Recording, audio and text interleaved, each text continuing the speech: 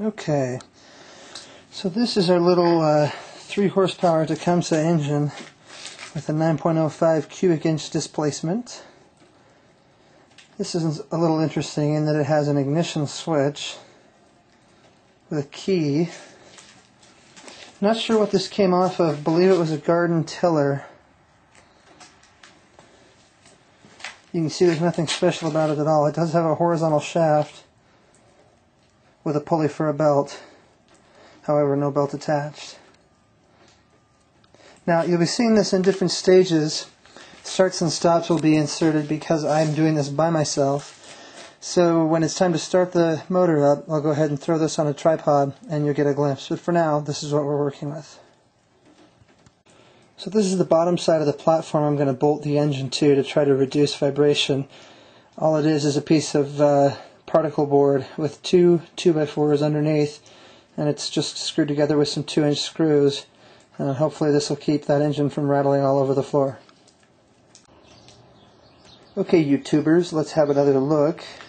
This is the 3 horsepower Tecumseh engine we started with the other day. Today's now the 13th of February 2008.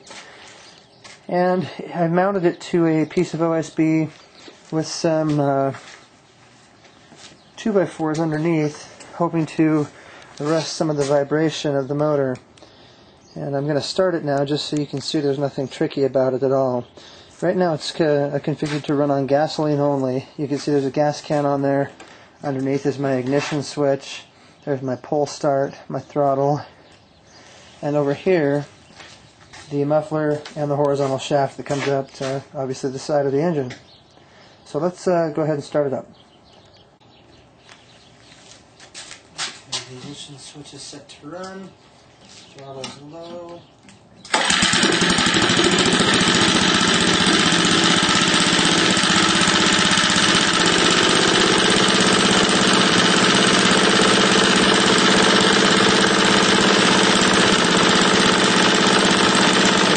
It's running on gasoline.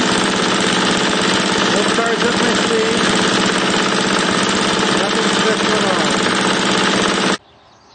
Now the parts required to do a modification of this sort are very simple and they're easily obtained. However, they are more expensive than it's let on in the videos you may have seen on YouTube or on the internet.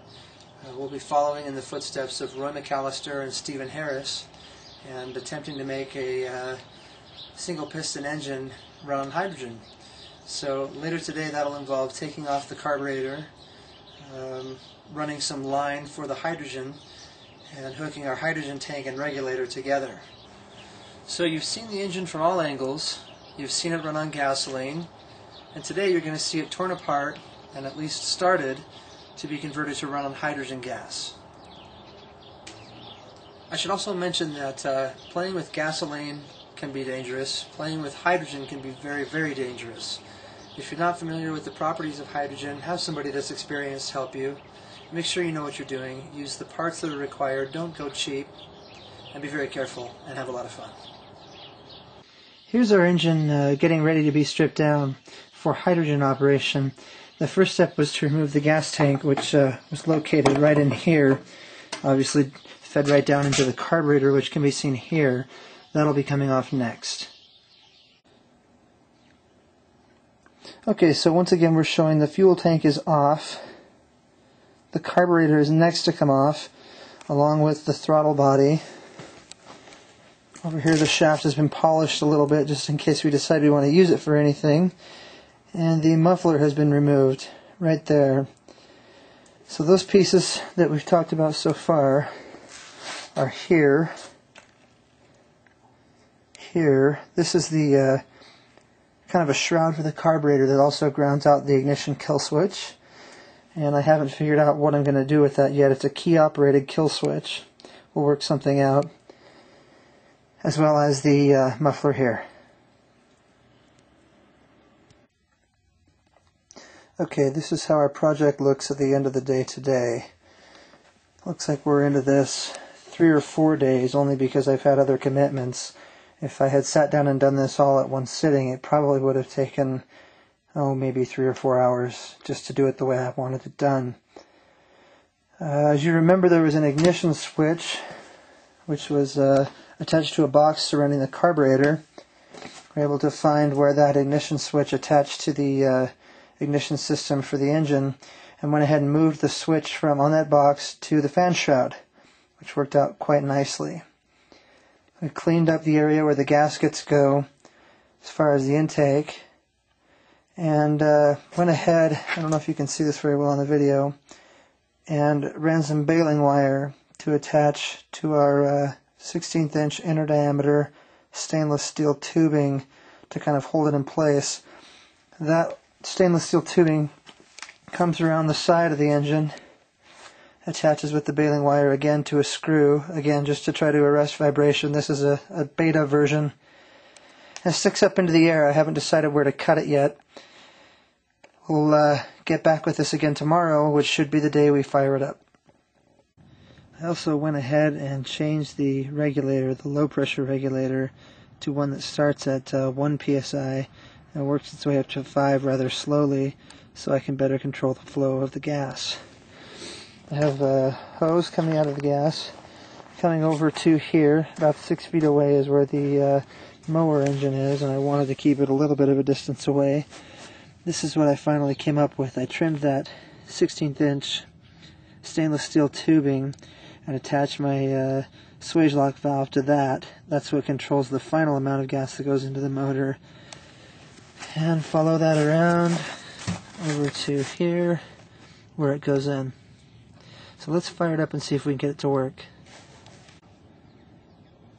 Now the first thing we'll do is go over here and make sure that this valve is off. We don't want any gas leaking before we're ready for it to come out.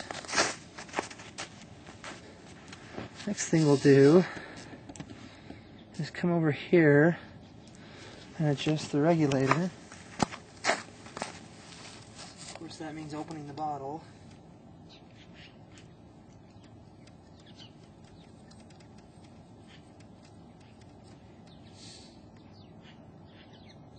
And with our low pressure stage regulator, we're going to turn it up to about 10 psi.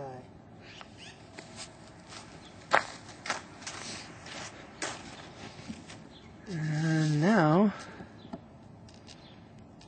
we'll come right back over here and try to fire it up.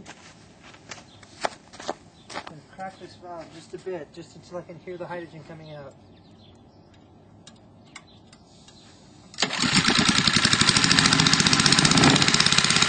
There you have it.